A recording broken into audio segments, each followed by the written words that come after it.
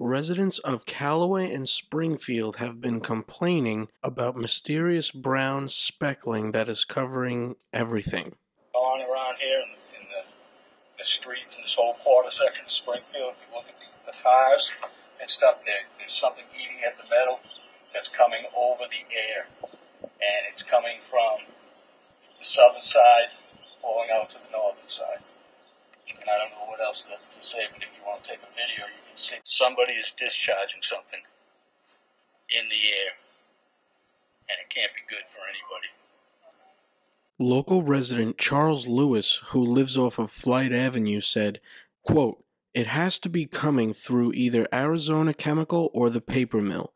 It would have to be a big stack to disperse it," end quote. The Department of Environmental Protection has started an investigation but doesn't believe that this was caused by Arizona Chemical or the West Rock paper mill at this time. However, residents of the area who have lived by the paper mill for many years attest to the paper mill discharging substances like this.